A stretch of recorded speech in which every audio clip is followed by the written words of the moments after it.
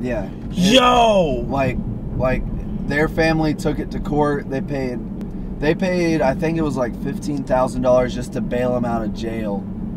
And I think he still had to go back to jail after court. So it was basically like a waste of $15,000 or some shit. So white privilege is fake news now. It's 100, like in this scenario, it's 100% fake news. Like I can't disagree that that's a thing, because in certain scenarios it can be. And you know, I base that off of my family. Like my dad is fucked up. Like he looks at color as people are different, and I hate it. But I recognize that people recognize color as difference. To me, but in this scenario, scenario, he took it to court. He took it to like big time court. It's not just. I mean, court in general. Obviously, they're going to be facts versus opinions. But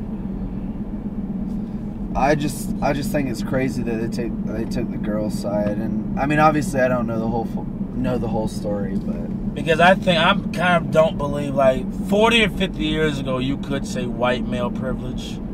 I think white males and males in general in America are being effed up. But I do believe in white female privilege.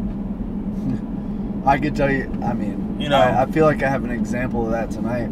I waited in line for 20, and this is a stupid example, but I waited in line for 25, 30 minutes to get a beer. At SunTrust Park. This is during the baseball game. And 25, 30 minutes. This line that's basically not moving. This girl literally just walks up, she talks to the bartender and goes, "Hey Russell, whatever, can you get me this beer, and 2 shots?" He just pours it right up. And I'm like, okay, dude. Okay. But I turned to my friend and I made a comment saying like, she can just walk up and grab a drink after we waited 30 minutes. 30 minutes. She gave me a nasty look apparently. I wasn't trying to confront her, but I made a comment to my friend and she heard it and she like gave me a look apparently, but you shouldn't say it. But at the same, it's like, it's crazy. Like we sat there for 30 minutes. She literally just walked by an entire line. An entire line. It's not the fact that it was just me at the front. It's the entire line. She walked in front of a whole line, just gets a drink right away. I don't know. And you know, she's obviously cute, like whatever. In a quarter mile, sharp left onto Johnson Ferry Road. There's definitely privilege, and I hate to say it. And it's not necessarily just white. It's like attractive people, to be honest.